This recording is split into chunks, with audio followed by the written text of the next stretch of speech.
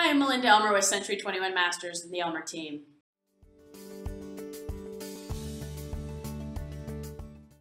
Hi, I'm Melinda Elmer with Century 21 Masters and the Elmer Team. Thank you so much for watching my video blog today. Today I'm here to talk about how much of an impact can the mortgage interest deduction really make on your monthly payment and ultimately how much you come home with every month. And I have with me Greg Cash of Greg Cash Tax Plus, and we're going to answer some questions about this. Now, thanks for coming. You're very welcome. We put together kind of a little scenario so that we could look at this, make it a little bit easier to understand how this works. So, I guess first of all, what's the main difference between someone who's renting versus someone who owns a home? Well, when you're renting, all of your money is going to the benefit of the landlord. Mm-hmm. And you're getting nothing in return. You're probably paying as much in rent as you would for a house payment, so why not just convert it to a house payment? Absolutely. I agree with that for sure. So, for example, let's say someone was going to buy a $500,000 house, and we're just going to kind of come up with some numbers here. Obviously, your particular scenarios may be different, but to give an example so you can see how this works. So, let's say we have a single person, and they are in a great job. They make about $100,000 a year, and so they're in a 28% tax bracket, right? Right. Okay. So they're going to buy a house. They're going to put $500,000 house, and they're going to put 20% down, so $100,000. And their interest rate right now about 4.5%. For a 30-year loan, your monthly payment's around $2,000 a month. Now, the interest that you would pay in the first year would be almost $18,000 or close to $1,500 a month. That's a fairly significant amount of interest. Now, with that being said, if someone's in that $100,000 tax bracket, how much could they potentially reduce their taxes if they buy a home versus renting? Depending upon where they're at currently with their withholdings, they could potentially save $5,000 to $10,000 in the tax in their tax liability itself, just as a result of the mortgage interest and all of the other deductions that you're now able to take, which you may not have been able to take previously.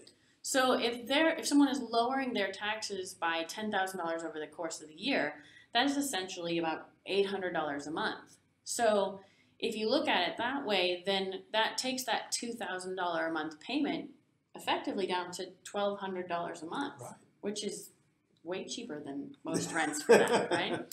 So that's some good news for you in order to help lower your taxes, keep more money, and ultimately own your own real estate.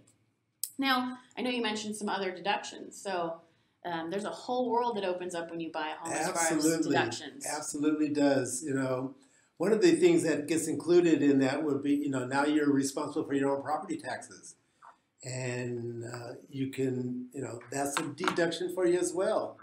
Previously, maybe you were ending up having to do the standard deduction amount on your tax returns, and now, inclusive in these other two that I've already mentioned, now you can add all those charitable contributions that you've been taking, possibly medical expenses, but hopefully you're covered by insurance because it's a 10% issue there.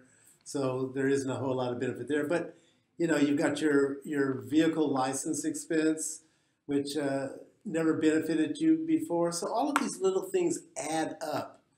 And they can help you, you might actually feel more charitable and give a little more to increase that deduction as well. Because you know that you're going to be getting it all back. So, it creates a great benefit for you when you own a home.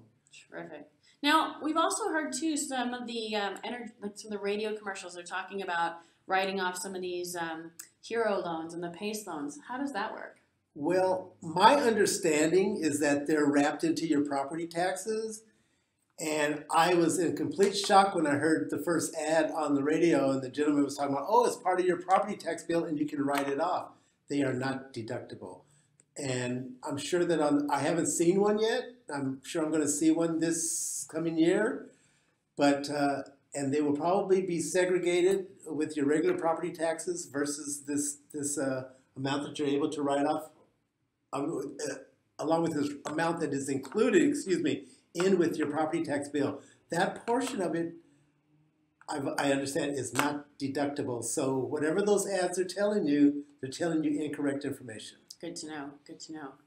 Great. Well, if anybody has any other questions, where can they reach you at? Yes, you can reach me at either you can email me at greg@gregcash.com, or you can give me a call at 562-597-4300, or please feel free, if I'm not available, to call my assistant, Matt Coulombe, at 562-597-4600. Great. And of course, if you have any real estate related questions, you can reach out to me at 562-316-2915, or you can email me at melinda@theelmerteam.com.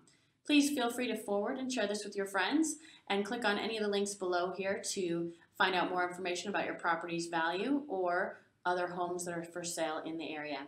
Thanks so much for watching, and I'll see you soon.